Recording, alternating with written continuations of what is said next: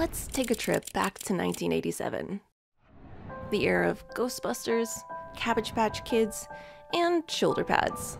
A time where cutting-edge technology looked a little different from today's standards. Music was played on Walkmans, cell phones were too big to fit in your pocket, and your computer likely ran on DOS.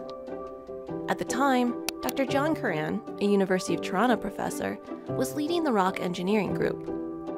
He understood how the engineering industry could benefit from advancing technology and saw the need for better analysis tools for geotechnical applications.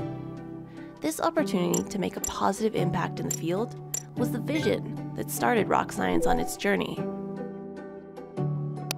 The work of the rock engineering group, made up of PhD and graduate students, included the initial research and development of programs like DIPS, Unwedge, Examine 3D, and Phase 2.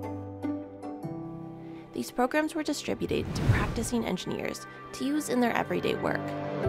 Feedback was provided to make the tools even more practical for the end user, which resulted in ongoing feature development.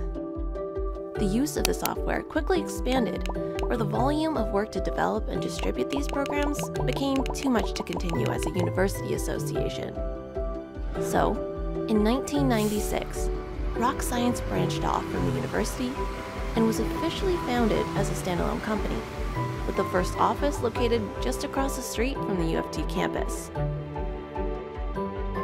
Over 2 decades later, members of the Rock Engineering Group, Dr. Thamar Yacoub, Dr. Brent Corkum, and Dr. Reginald Hama are all part of Rocscience's leadership team, and head office remains close to the university campus, serving as a constant reminder of our promise to innovate and improve geotechnical tools based on the feedback of practicing engineers. Geotechnical tools inspired by you.